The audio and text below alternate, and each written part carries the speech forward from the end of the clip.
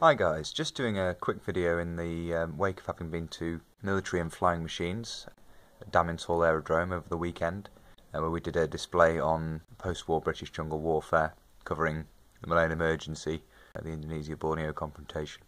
It went very well, had a good time. I was hoping to have a camera organised before then to do some filming at the show, but that never happened, and the memory on the phone is not very good. So I decided this time to just show some photographs, do a quick run through the bits and pieces picked up at the show.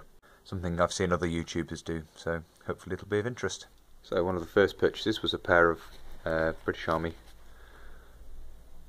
combat trouser liners, cold weather liners, often known as Mao trousers, often this quilted material, size 1. I have a pair with the metric sizing to wear. These are too small for me, but they're to go in the collection as a pre-metric size stamp on them there.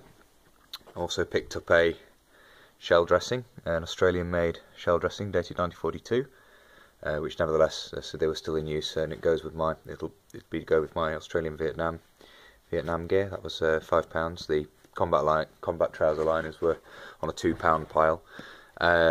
These were spotted by a friend of mine, Alan, who was just doing the display with us. Organised most of the display. A pair of Mark III wartime dated ammunition pouches, 45, and this one's 44, but a bit faint. I'm not sure if you'll be able to see in there. There we go.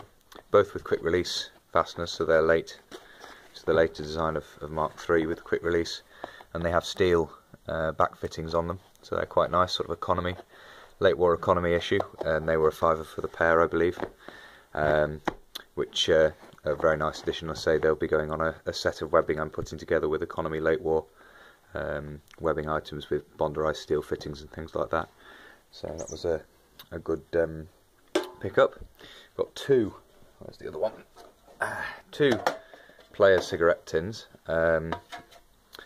One in very nice condition that Alan spotted, which is really nice. So you can see my girlfriend's iPhone there, lovely and flowery. Or fiance rather now. So a nice condition one, and one a bit ropier condition to actually use on displays and things. These were used in the jungle post-war to carry maps, because they give us something of a waterproof container, and they fit nicely in the map pocket on the British jungle trousers. So those were a nice pick as well. I say the clean one was spotted again by Alan. I picked up the mucky one for display a little bit later on. I picked up a post-war British jungle shirt, 60s design, but this is probably a 70s manufactured one. It's got the NATO stock number in the collar there, as you can see, in the contract number. I'll have to look up the contract number to see roughly when this would have been made. It's in very nice condition. Doesn't seem to have ever been worn, and that was £9.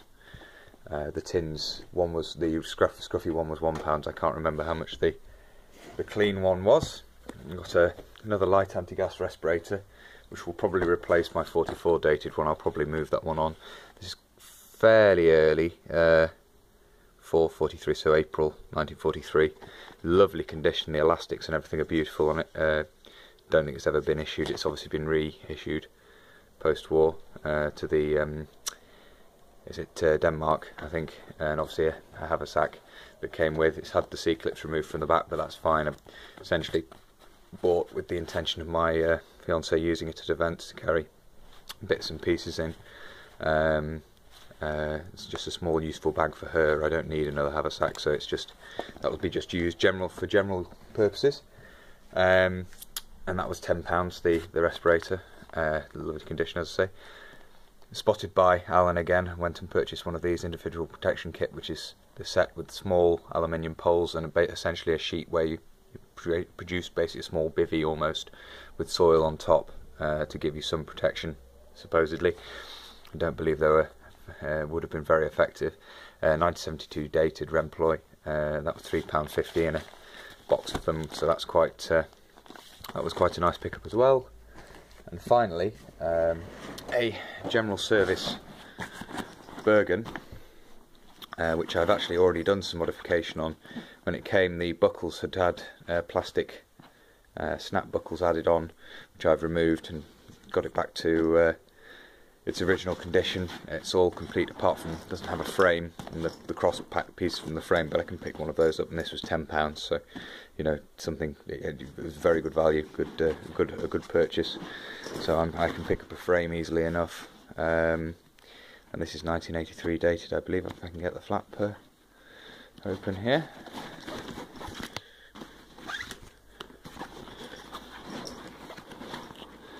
I might have to do the other one as well. Anyway, the date is in there somewhere. Not overly critical to show you in this video. I'll probably be doing another video on this once it's all put back together again with the frame and everything. So yes, that was the purchases at Damyns Hall. It was a very good event, a lot of fun, and we spoke to quite a few people, quite a lot of people who didn't know a great deal about the British Army in the jungle post Second World War. So passed on quite a bit of information to people, which is always the aim of the game. And yes, looking forward to the next one. So hopefully by then I'll have a camera and be able to actually do some filming at the event. Until then, or until the next video, which might be a week or so, as I say, I'm hoping to get a camera before I do the next one. I will see you, I'll say bye for now and see you then.